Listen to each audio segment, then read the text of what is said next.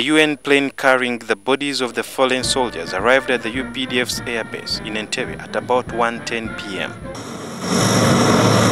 The AMISOM base in Janali was hit by Al-Shabaab militants using a car loaded with explosives on Tuesday. Air Force Commander Major General Samuel Tulyagenda and Brigadier Leo Chanda, who represented the CDF, were among the army officers who attended the ceremony. Shortly, the plane door opened, and groups of uniformed men carried the caskets containing the remains of their colleagues out.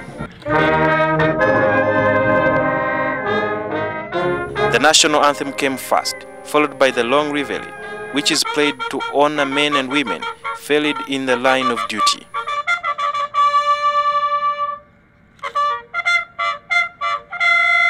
According to the army, 10 soldiers were also injured, with 3 still in critical condition. Major General Samuel Tulyagenda paid his tribute.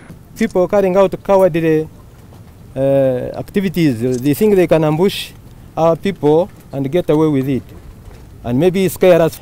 We shall hunt these guys down up to the last one of them. Among those who were killed were a lieutenant, sergeants, and 2 privates. Brigadier Chanda spoke of AMISOM's achievements. As we have defeated them in major towns, like among others Mogadishu, Afgoye, Maraka, Jawer, Burhakaba, Baldogoli, Baidoa, and Barawe.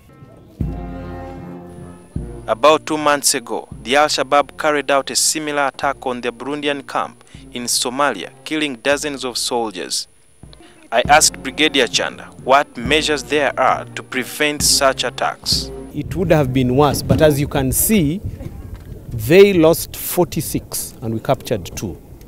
So they made a big effort on their part, but their successes were few.